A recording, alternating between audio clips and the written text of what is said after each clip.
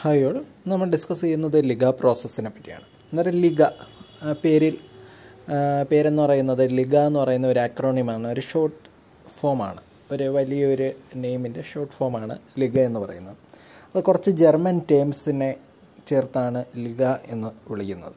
എന്ന് വെച്ചാൽ ലിത്തോഗ്രാഫിക്, അതേപോലെ ഗാൽവനോഫോർമക്, അപ്ഫോർമക്.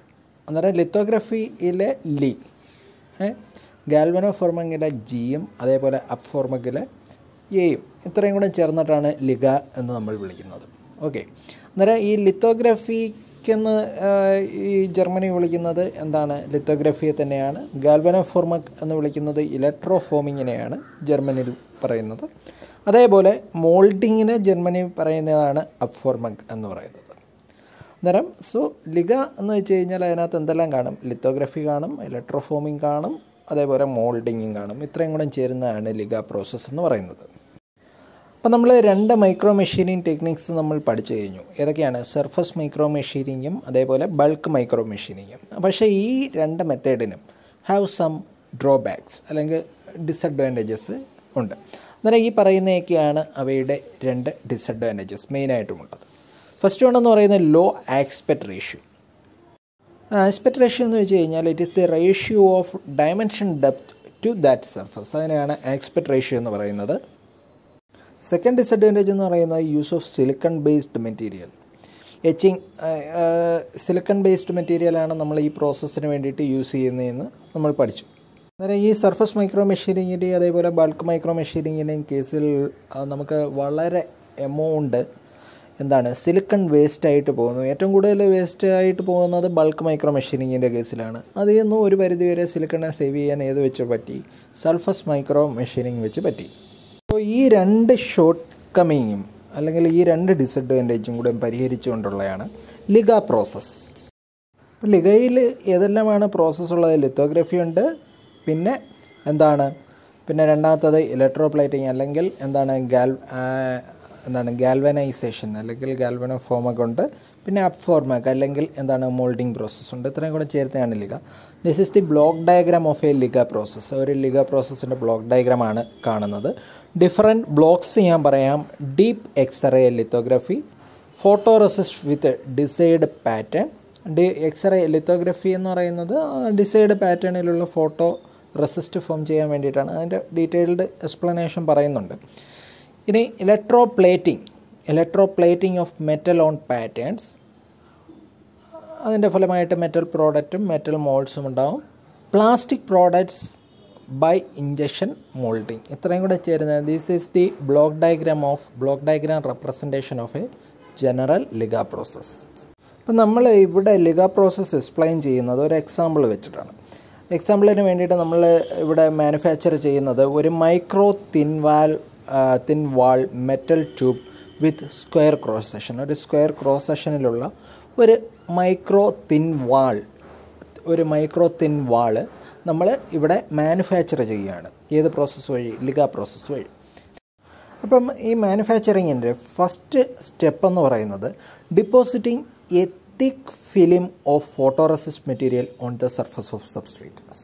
സബ്സ്ട്രേറ്റിൻ്റെ സർഫസിൽ ഒരു തിക്ക് ഫോട്ടോറെസിസ്റ്റ് ഫിലിം മെറ്റീരിയൽ ഡിപ്പോസിറ്റ് ചെയ്യുന്ന പ്രോസസ്സാണ് ആദ്യത്തെ സ്റ്റെപ്പ്. അപ്പോൾ നമ്മൾ ഡിഫറെൻറ്റ് ഫോട്ടോറെസിസ്റ്റ് മെറ്റീരിയൽസ് ഒക്കെ നമ്മൾ പഠിച്ചിട്ടുണ്ട്. അന്നേരം പോപ്പുലറായിട്ട് യൂസ് ചെയ്യുന്ന ഫോട്ടോറെസിസ്റ്റ് മെറ്റീരിയൽ എന്ന് പറയുന്നത് PMMA ആണ്. PMMA എന്ന് വെച്ചാൽ പോളിമീഥൈൽ മെത്ത് അക്രൈലൈറ്റ് ആണ്. അന്നേരം ഇവിടെ നമ്മൾ ഉപയോഗിക്കുന്നത് PMMA മെറ്റീരിയൽ യൂസ് ചെയ്തിട്ടുള്ള ആ ഒരു ഫോട്ടോറെസിസ്റ്റാണ് നമ്മളിവിടെ എടുക്കുന്നത്. കൂടാതെ നമ്മൾ എക്സ്റേ ലിത്തോഗ്രാഫിയാണ് ഇവിടെ ചെയ്യുന്നത്.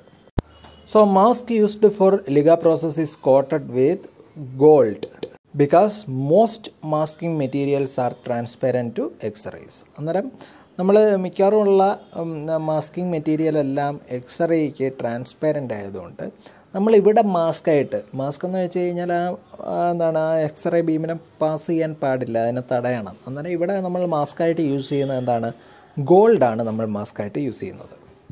ഇപ്പോൾ ഈ ഫിഗറിൽ നോക്കിക്കഴിഞ്ഞാൽ നിങ്ങൾക്ക് മനസ്സിലാവും മാസ്ക് യൂസ് ചെയ്തിരിക്കുന്നത്. അന്നേരം ആ മാസ്കിൻ്റെ തിക്നെസ് എന്ന് പറയുന്നത് ഏതാണ്ട് 1 to 1.5 മൈക്രോമീറ്റർ തിക്നെസ്സിലുള്ള മാസ്കാണ് നമ്മളിവിടെ യൂസ് ചെയ്യുന്നത്. ഇതിനകത്തുള്ള ആ ഗോൾഡ് പ്ലേറ്റഡ് റീജിയൻ എക്സ്റേയെ എന്ത് ചെയ്യുന്നില്ല, എക്സ്റേയെ പാസ് ചെയ്യുന്നില്ല, എക്സ്റേ ബ്ലോക്ക് ചെയ്യും. ബാക്കിയുള്ളിടത്തെല്ലാം എക്സ്റേ വീഴുകയും അതിൻ്റെ ഫലമായിട്ട് ആ എക്സ്റേ വീണിട്ടുള്ള ആ എക്സ്റേ എക്സ്പോസ് ആയിട്ടുള്ള ഭാഗം ഡിസോൾവ് ആയി പോവുകയും ചെയ്യും. അതാണ് ഈ ഫിഗറിൽ കാണിച്ചിരിക്കുന്നത്. The deep X-ray lithography will cause the exposed areas are dissolved. Okay. The PMMA photoresist material after this development form the outline of the product. അന്നേരം ഈ PMMA deposition ഈ ഒരു ഡെവലപ്മെൻറ്റിൻ്റെ ഭാഗമായിട്ട് നമുക്ക് ആ പ്രോഡക്റ്റിൻ്റെ നമുക്കൊരു ഔട്ട്ലൈൻ നമുക്ക് ഇതിൽ നിന്ന് കിട്ടും. ഇത് കഴിഞ്ഞിട്ട് നമ്മൾ അടുത്ത ചെയ്യുന്ന സ്റ്റേജാണ് ഇലക്ട്രോപ്ലേറ്റിംഗ്. സാധാരണയായിട്ട് ഇലക്ട്രോപ്ലേറ്റിങ്ങിന് വേണ്ടിയിട്ട് നമ്മൾ യൂഷ്വലി യൂസ് ചെയ്യുന്നത് നിക്കലാണ് യൂസ് ചെയ്യുന്നത്. So conductive substrate with photoresist is taken as cathode in electroplating process. അന്നേരം ഇലക്ട്രോപ്ലേറ്റ് ചെയ്തു. അന്നേരം അവിടെ എന്താണ് നിക്കൽ കൂടെ അവിടെ ഫോം ചെയ്തിരിക്കുന്നതായിട്ട് കാണാം.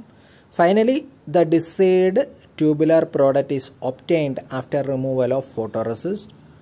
For that plasma etching or wet etching are used. നമ്മൾ ഇനി ആ ചുറ്റുമുള്ള അപ്പുറമുള്ള എന്തങ്ങ് റിമൂവ് ചെയ്യുകയാണ്, ആ ഫോട്ടോറെസിസ്റ്റ് മെറ്റീരിയലിനെ റിമൂവ് ചെയ്യുകയാണ് ചെയ്യുന്നത്. അതിന് വേണ്ടിയിട്ട് ഏതൊക്കെ, ഒന്നെങ്കിൽ പ്ലാസ്മ എച്ചിങ് യൂസ് ചെയ്യാം, അല്ലെങ്കിൽ വെറ്റ് എച്ചിങ് യൂസ് ചെയ്യാം. അതും ചെയ്ത് കഴിയുമ്പോഴത്തേക്കും നമുക്കെന്താ, നമ്മുടെ ആ ഡിസൈഡ് ഷേപ്പിലുള്ള ആ ഒരു റെക്റ്റാങ്കുലർ ഷേപ്പിലുള്ള എന്താണ് ആ ഒരു തിന്നായിട്ടുള്ള ആ ഒരു വാൾ നമുക്ക് എന്താണ് ആ ഒരു ട്യൂബ് വാൾ നമുക്ക് എന്ത് ചെയ്തെടുക്കാൻ പറ്റും, ഫോം ചെയ്തെടുക്കാൻ പറ്റും. അതിൻ്റെ ആ ഒരു 3D വ്യൂ ആണ് ഈ ഫിഗറിൽ കാണുന്നത്. സോ ഇത്രയാണ് ലിഗ പ്രോസസ്സിങ് നടക്കുന്നത്. ഇനി നമുക്ക് ഇതിനകത്ത് യൂസ് ചെയ്തിരിക്കുന്ന ഓരോരോ കാര്യങ്ങളായിട്ട് നമുക്ക് നോക്കാം. ആദ്യം നമുക്ക് മെറ്റീരിയൽസ് ഫോർ സബ്സ്ട്രേറ്റ്, ഇതിനകത്ത് വേണ്ടിയിട്ട് നമ്മൾ യൂസ് ചെയ്തിരിക്കുന്ന സബ്സ്ട്രേറ്റിന് വേണ്ടിയിട്ടുള്ള ഉപയോഗിക്കുന്ന മെറ്റീരിയൽസിനെ പറ്റി നോക്കാം. The substrate used in Liga process is called base plate. അന്നേരം നമ്മൾ ലിഗ പ്രോസസ്സിന് വേണ്ടിയിട്ട് യൂസ് ചെയ്യുന്ന സബ്സ്ട്രേറ്റിനെ വിളിക്കുന്ന പേരാണ് base plate.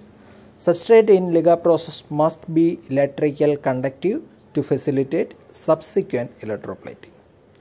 If it is an insulator is used as substrate, it should be coated with electric conductive material. എന്ന് വെച്ചാൽ ഈ Liga പ്രോസസ്സിന് use ചെയ്യുന്ന ആ സബ്സ്ട്രേറ്റ് എന്ന് പറയുന്നത് എന്തായിരിക്കണം, ഇലക്ട്രിക്കൽ കണ്ടക്ടിവിറ്റി ഉണ്ടായിരിക്കണം. ഇനി നമ്മൾ എടുക്കുന്ന സബ്സ്ട്രേറ്റ് എന്ന് പറയുന്നത് ഈവൻ നമ്മളെടുക്കുന്നത് ഏതെങ്കിലും ഇൻസുലേറ്റിംഗ് ആണെങ്കിൽ അതിനെ ഇലക്ട്രിക് കണ്ടക്റ്റീവ് ആയിട്ടുള്ള മെറ്റീരിയൽ കൊണ്ട് കോട്ട് ചെയ്യണം. എന്ത് വേണം അവിടെ, എന്ത് വേണം, ഇലക്ട്രിക്കൽ കണ്ടക്ടിവിറ്റി വേണം. കുറച്ച് എക്സാമ്പിൾസ് ആണ് കൊടുത്തിരിക്കുന്നത്. Metal such as steel, copper plates, titanium and nickel, or silicon with thin titanium, or silver Chrome top layer, glass with thin metal layers are used. Glass ഒക്കെ എന്ന് വെച്ച് കഴിഞ്ഞാൽ ഇൻസുലേറ്റർ അല്ലേ, അവിടെ എന്താണ് ഒരു തിൻ മെറ്റൽ ലെയറും കൂടെ കൊണ്ട് കോട്ട് ചെയ്യും. അങ്ങനെയുള്ള മെറ്റീരിയൽസ് ആയിരിക്കും നമ്മൾ എന്തായിട്ട് യൂസ് ചെയ്യുന്നത്, ലിഗ പ്രോസസ്സിനുള്ള സബ്സ്ട്രേറ്റ് ആയിട്ട് യൂസ് ചെയ്യുന്നത്.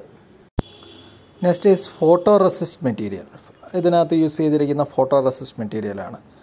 അന്നേരം must be sensitive to x-ray radiation. നമ്മളിവിടെ എക്സ്റേ ലിത്തോഗ്രഫി അല്ലേ യൂസ് ചെയ്യുന്നത്, അതുകൊണ്ട് ആ ഫോട്ടോറെസിസ്റ്റ് മെറ്റീരിയൽ എന്ന് പറയുന്നത് ഏതിന് സെൻസിറ്റീവ് ആയിരിക്കണം, എക്സ്റേ റേഡിയേഷന് സെൻസിറ്റീവ് ആയിരിക്കണം. Must have high resolution and resistance to dry and wet etching. അതേപോലെ ഡ്രൈ എച്ചിങ്ങിനും അതേപോലെ വെറ്റ് എച്ചിങ്ങിനുമെല്ലാം ഹൈ റെസിസ്റ്റീവുമായിരിക്കണം.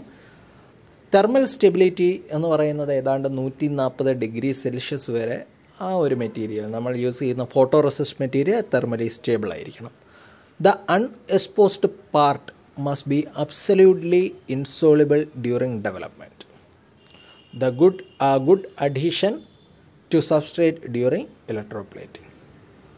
അതേപോലെ PMMA ആണ് സാധാരണയായിട്ട് പോപ്പുലറായിട്ട് നമ്മൾ ഏതിനു വേണ്ടിയിട്ട് യൂസ് ചെയ്യുന്നത്, ലിഗ പ്രോസസ്സിന് വേണ്ടിയിട്ട് യൂസ് ചെയ്യുന്നത്. അതിൻ്റെ കുറച്ച് സാധാരണയായിട്ടുള്ള എന്താണ് ഫോട്ടോറെസിസ്റ്റ് മെറ്റീരിയൽസിൻ്റെ കുറച്ച് ഫീച്ചേഴ്സും കാര്യങ്ങളുമാണ് കൊടുത്തിരിക്കുന്നത്. ആ ഒരു ടേബിൾ നോക്കുക. സെൻസിറ്റിവിറ്റി, റെസൊല്യൂഷൻ, സൈഡ് വാൾ, സ്മൂത്ത്നെസ്, അതേപോലെ സ്ട്രെസ് കൊറിഷൻ, അഡിഷൻ ഓഫ് സബ്സ്ട്രേറ്റ്, ഇതെല്ലാം ഇത്രയും ഫീച്ചേഴ്സ് ഓരോരോ ഫോട്ടോറെസിസ്റ്റ് മെറ്റീരിയലിന് എങ്ങനെയായിരിക്കുമെന്നുള്ള ഒരു ടേബിളാണ് കൊടുത്തിരിക്കുന്നത്. ഇത്രയും പോയിൻറ്റ്സ് മസ്റ്റായിട്ട് പഠിച്ചു വെച്ചേക്കുക. എന്താണ് ഫോട്ടോറെസിസ്റ്റ് മെറ്റീരിയൽ എങ്ങനെ ഉള്ളതായിരിക്കണം എന്നുള്ള ആ ഒരു എത്രയാണ് 6 പോയിൻറ്റ്സ് ബൈ ഹാർട്ട് ചെയ്യുക. അടുത്ത ഇലക്ട്രോപ്ലേറ്റിംഗ് ആണ്. നമ്മളിവിടെ എന്ത് വെച്ചാൽ പ്ലേറ്റ് ചെയ്തത്? നിക്കൽ യൂസ് ചെയ്താണ് പ്ലേറ്റ് ചെയ്തത്. അപ്പം ആ എക്സ്റേ ലിത്തോഗ്രാഫി കഴിഞ്ഞതിന് ശേഷം കിട്ടുന്ന അതിൻ്റെ ഇന്നർ സൈഡ് നമുക്ക് എന്ത് ചെയ്യേണ്ട ആവശ്യമുണ്ട്? പ്ലേറ്റ് ചെയ്യേണ്ട ആവശ്യമുണ്ട്. The inner surfaces of photoresist mold produced by X-ray lithography need to be plated with thin metal layers for securing permanent microstructure geometry. സാധാരണയായിട്ട് പ്ലേറ്റിങ്ങിന് വേണ്ടിയിട്ട് യൂസ് ചെയ്യുന്നത് nickel, copper, gold, nickel iron, അതേപോലെ നിക്കൽ ടങ്സ്റ്റൺ, ഇതെല്ലാമാണ് സാധാരണയായിട്ട് use ചെയ്യുന്നത്. നമ്മൾ common ആയിട്ട് നമ്മൾ ലിഗ പ്രോസസ്സിന് വേണ്ടിയിട്ട് പ്ലേറ്റിങ്ങിന് വേണ്ടിയിട്ട് യൂസ് ചെയ്യുന്നത് നിക്കലാണ്. അപ്പം നമ്മൾ നേരത്തെ പറഞ്ഞു ഈ ലിഗയ്ക്ക് വേണ്ടിയിട്ട് യൂസ് ചെയ്യുന്ന ആ മെറ്റീരിയൽ എന്ന് പറയുന്നത് സബ്സ്ട്രേറ്റ് എന്ന് പറയുന്നത് എന്തായിരിക്കണം? സബ്സ്ട്രേറ്റ് എന്ന് പറയുന്നത് ഇലക്ട്രിക്കലി കണ്ടക്റ്റീവ് ആയിരിക്കണം. അന്നേരം കണ്ടക്റ്റീവ് സബ്സ്ട്രേറ്റ് വിത്ത് ഫോട്ടോറെസിസ്റ്റ് ഉള്ള ആ കണ്ടക്റ്റീവ് സബ്സ്ട്രേറ്റിനെയാണ് നമ്മൾ എന്തായിട്ട് എടുക്കുന്നത്? കാഥോഡായിട്ട് എടുക്കുന്നത്. അപ്പം നമ്മളിവിടെ കോട്ട് ചെയ്യുന്നത് നിക്കലാണ്. അന്നേരം നമ്മൾ ഇലക്ട്രോലിസിസിന് വേണ്ടിയിട്ട് നമ്മൾ എടുക്കുന്ന സൊല്യൂഷൻ എന്ന് പറയുന്നത് നിക്കൽ ക്ലോറൈഡ് സൊല്യൂഷനാണ്. ആ നിക്കൽ ക്ലോറൈഡ് സൊല്യൂഷനിൽ നിന്ന് N2+ അയോൺസ് പ്രൊഡ്യൂസ് ചെയ്യും. ഇത് കാഥോഡിലുള്ള ഇലക്ട്രോൺസുമായി അട്രാക്റ്റ് ചെയ്യുകയും നിക്കൽ അവിടെ ഡെപ്പോസിറ്റ് ചെയ്യുകയും ചെയ്യും. There could be hydrogen ions present at the same cathode in the process. These hydrogen ions may from hydrogen bubbles on the cathode, which leads to non-uniform nickel plating. So hydrogen ions ഈ കാഥോഡിനകത്തുണ്ടെങ്കിൽ അത് എന്താണ്? ഈ nickel plating എന്താക്കും? Non uniform ആക്കും. എങ്ങനെയാണെന്ന് വെച്ച് കഴിഞ്ഞാൽ ഈ hydrogen ions hydrogen bubbles form ചെയ്യുകയും അത് ഈ നിക്കൽ പ്ലേറ്റിങ്ങിനെ നോൺ യൂണിഫോം ആക്കുകയും ചെയ്യും. സോ ഇത് അവോയ്ഡ് ചെയ്യാൻ വേണ്ടിയിട്ട് we have to control the pH of the solution. നമുക്ക് സൊല്യൂഷൻ്റെ pH കൺട്രോൾ ചെയ്യണം, പിന്നെ ടെമ്പറേച്ചർ കൺട്രോൾ ചെയ്യണം, അതേപോലെ current density in the electrolysis process. ഇത്രയും കൺട്രോൾ ചെയ്ത് കഴിഞ്ഞാൽ we can avoid the non uniform plating of nickel non uniform ആയിട്ട് plate ചെയ്യുന്നത് നമുക്ക് അവോയ്ഡ് ചെയ്യാൻ പറ്റും.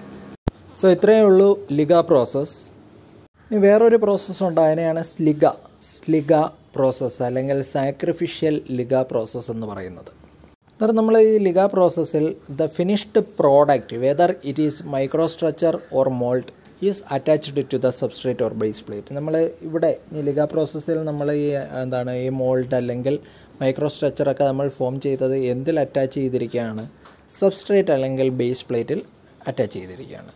So it would not be separated from the electroplating metal film on the inner walls and cause cracks in microstructure.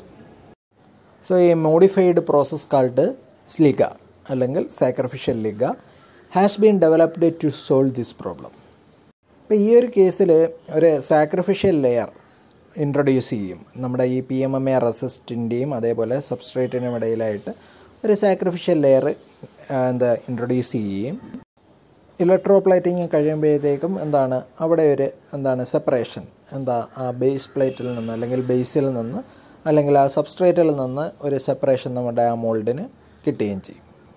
ഈ PMMA റെസിസ്റ്റും അതേപോലെ നമ്മുടെ സബ്സ്ട്രേറ്റിൻ്റെയും ഇടയിൽ നമ്മളൊരു സാക്രിഫിഷ്യൽ ലെയറാണ് നമ്മളിവിടെ ഫോം ചെയ്യുന്നതെന്ന് പറഞ്ഞു. അന്നേരം ഈ സാക്രിഫിഷ്യൽ ലെയറിൻ്റെ ഒരു പ്രത്യേകത എന്ന് വെച്ച് കഴിഞ്ഞാൽ we can remove this sacrificial layer. നമുക്ക് ഈ സാക്രിഫിഷ്യൽ ലെയറിനെ എല്ലാ പെർഫോമൻസ് എല്ലാം കഴിഞ്ഞതിന് ശേഷം we can simply H it out. നമുക്ക് എന്ത് ചെയ്യാം? എച്ച് ഔട്ട് ചെയ്യാം, അല്ലെങ്കിൽ എച്ചിങ് ചെയ്ത് ആ സാക്രിഫിഷ്യൽ ലെയറിനെ നമുക്ക് റിമൂവ് ചെയ്യാൻ പറ്റും. അപ്പം നമ്മൾ സാധാരണയായിട്ട് ഈ സാക്രിഫിഷ്യൽ ലെയറിന് വേണ്ടിയിട്ട് യൂസ് ചെയ്യുന്നത് പോളിമൈഡാണ്. Polyamide with a metal film coating is used as A common sacrificial layer material for that purpose. അന്നേരം ഇതാണ് സ്ലിഗ പ്രോസസ്സ്.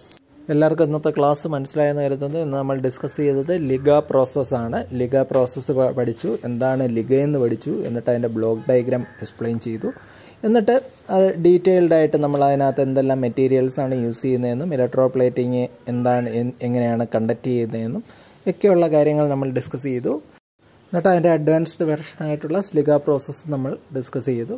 എല്ലാവർക്കും ഇന്നത്തെ ക്ലാസ് മനസ്സിലായെന്ന് കരുതുന്നു. അടുത്ത ക്ലാസ്സുമായി കാണാം. See you.